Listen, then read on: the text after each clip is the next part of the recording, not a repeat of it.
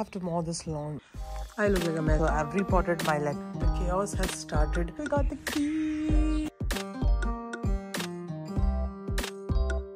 Hi guys, hello and welcome or welcome back to my channel.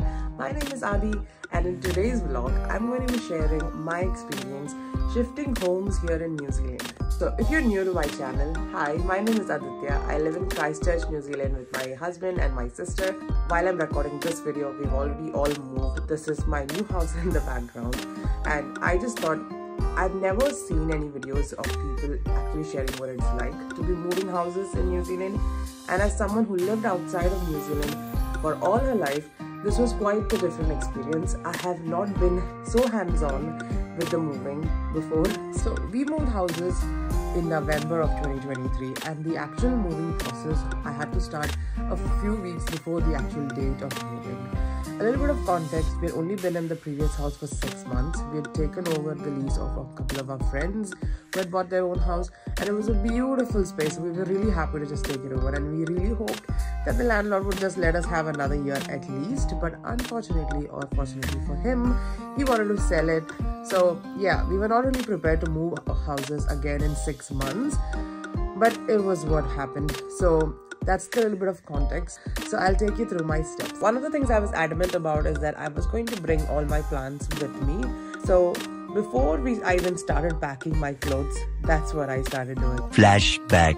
Everything you see now in pots were in the ground. I've repotted my lettuce into these bins. My tomato plants, my chilies, that one died. So I'll probably reuse this pot today. Look at that mint, guys. This is my pride and joy. So I managed to take half of them and plant them into like 2 different bins. My coriander is here and bolting, looks like. That's my rosemary. So I've taken a sample of some of the succulents that I managed to grow over the last few months in this place. And this is our lemon tree that we got from Bunnings. It's, I think, about to flower, which is interesting because it didn't grow at all in height. This is my little succulent island that I was trying to make. So this triangular structure was already here, and that big cactus thing was already there. For the rest of them, essentially I've hand planted most of them. Some of my other plants that barely made it. This is an indoor plant actually, so that makes sense why it's not doing very well outside. I don't have any more space in my house. I know right now it doesn't look like it, but a lot of effort went into this space. All of this grass was dead a few months ago. We did like, I think 2 to 3 rounds of seeds and just watering and like things. We did a lot of work to bring this lawn to have, you see that patch, that's how it was for the longest time. Somehow we can't get that patch to grow. Excuse the mess, but it's a Sunday. I usually wouldn't be doing this, but we are moving next week on a Thursday. I'll be going and getting the keys Thursday morning. So I moved the other plants into the pots a few weeks ago because I knew that if I left it to the last moment, those were the things I'll not get done. Like I paid for those plants, and also we put 2 or 3 sacks of soil on here, which is also heartbreaking because we've spent hundreds of dollars on this. And now we have to leave. Anyway, chaos has started. So I've started moving some of my clothes. So everything that was here is now inside that. And we've also moved some of our really heavy coats into a carton box. And I'm labeling as I go because there's no way I can keep track of what it is. So just labeling exactly what's in each carton. That way I can decide if I need to open it or I can leave it in the garage, because some of those winter coats I don't need anymore. I'm putting my bedsheets and towels in one box. I'm gonna put my clothes in one suitcase and all of his stuff in another. Again, excuse how I look, but the goal for today is to just pack everything from this bedroom that we don't need in the coming week, in the first 3 days. Oh my god, I look horrible. So I've just kept whatever I need to wear to work on there, some clothes to wear at home, outside, some of the basics outside, and everything else is going away into the boxes. And while I'm here, I'm also just picking out things I know that I haven't worn in the last 6 months. That is how long we've been at this house. I'm not bringing it to the new house. We got potatoes. So while I was taking care of my front lawn, my husband had started taking care of the back lawn. He'd pulled out the tulips in the hopes that we could reuse those bulbs for next season. We also had some potatoes outside that he'd pulled out, hopefully that we can replant it, and we had to take some out for dinner as well. We got some potatoes. What's in there? Hi guys, it's Thursday today, the 9th of November. I've taken a leave from work for today and tomorrow because we are officially starting our move. My husband's just finished work last night and so he's sleeping. So in the morning, we, as in me and my sister, will go collect the keys. We'll go check the new house. We'll take some pictures. So if you're in New Zealand and you know, like us, moving from place to place on like rental places, this is one thing you should do. The agency that we're using now, they have a condition where you need to submit pictures. So the agent takes pictures and then we also need to submit pictures, and this will be used during the end if we want to leave, when we discuss about the bond and stuff like that. In case your agency doesn't already have this in place, it's always a good idea to check the house before you move your things in.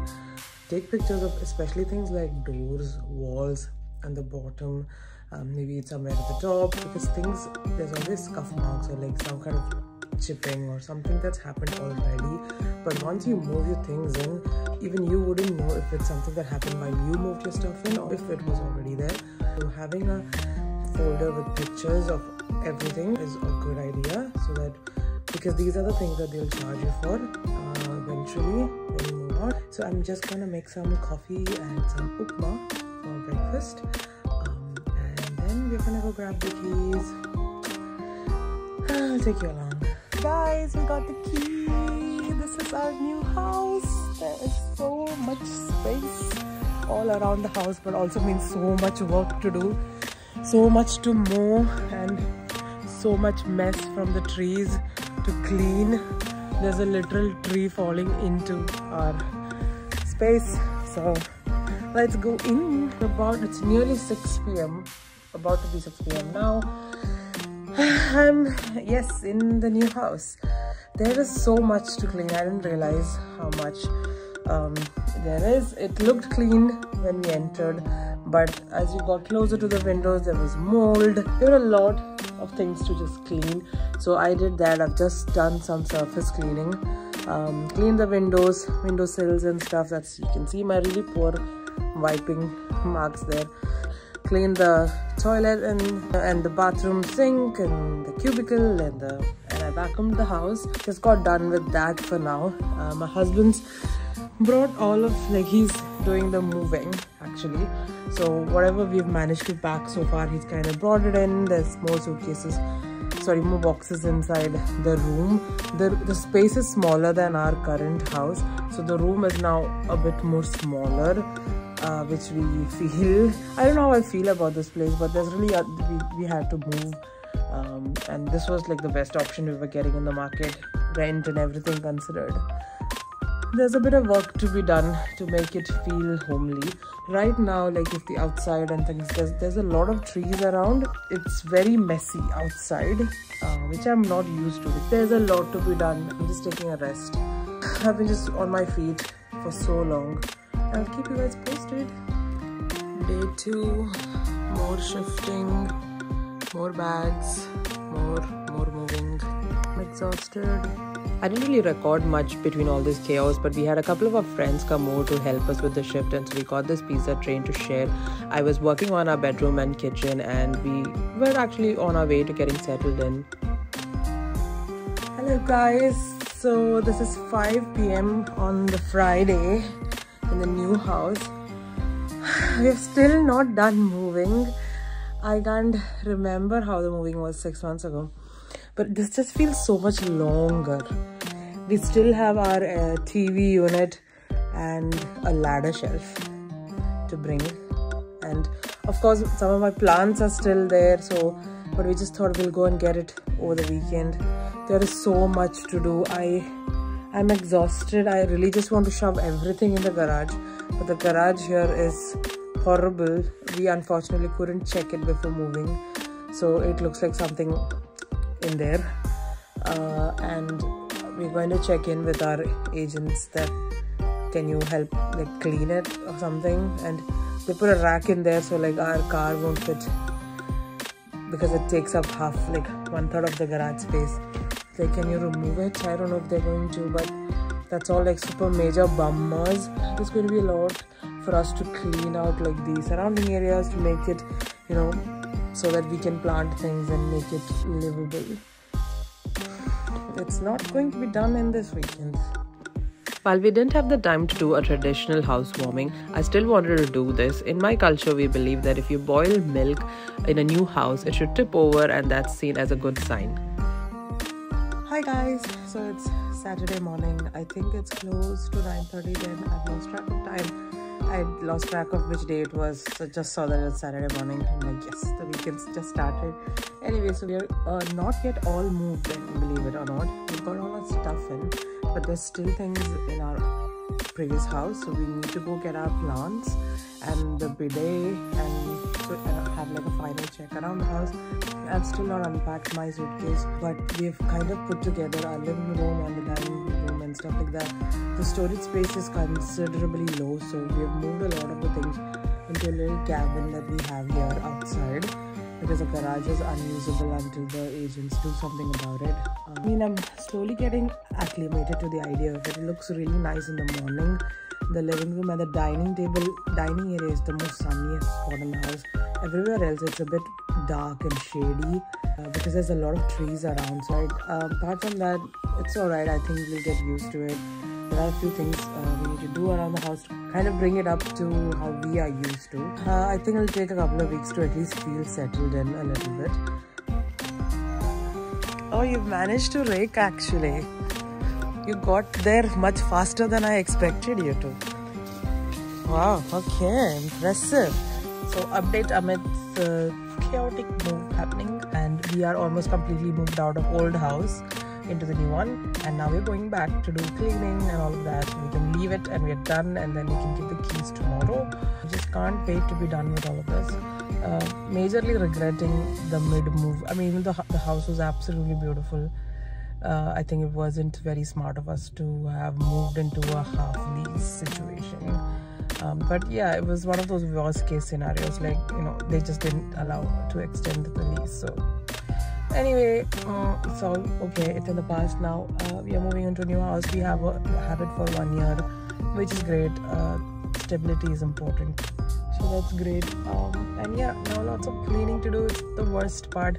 We haven't had any breakfast as such today. I made some coffee in the morning. There's nothing in the house to cook from. Breakfast was just coffee, and there were some biscuits and some chips left over. It's like lunchtime, but we're powering through. After cleaning, we'll go home, take a shower, go to Pack and Save, and then get food.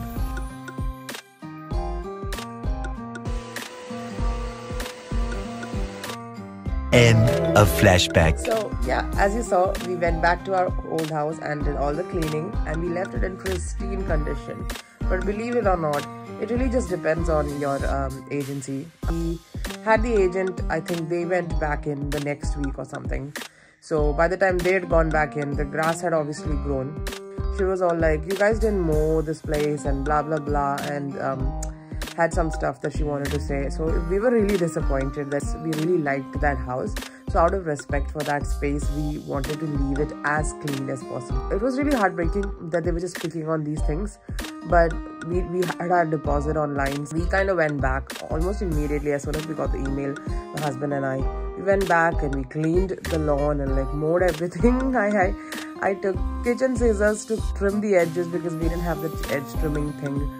And we did our best again, and luckily the owner was cooperative and they didn't do any further fuss, and we got our deposit back and all of that. So I didn't record any ending to that vlog because it was a bit stressful. Once we got here, we had our own set of challenges with this house. We were not 100% happy when we first moved into this house, but so I guess I didn't really think about ending the video. But anyway, it's Feb now, and so we moved in November, so it's been more than a couple of months now. And we've had our love-hate journey with this house, but it's definitely growing on us. Compared to the previous house, it's very private. It has its pros and cons because of that. It's really surrounded with trees and things. But yeah, I think we're getting used to it. I'll show you guys how it looks like now. I have some of my plants, to be honest. I haven't been tending to them greatly. The lettuce is all used up, so they're not there anymore. But the mint is doing okay. I have our tomatoes doing great. And yeah, I'll show you around.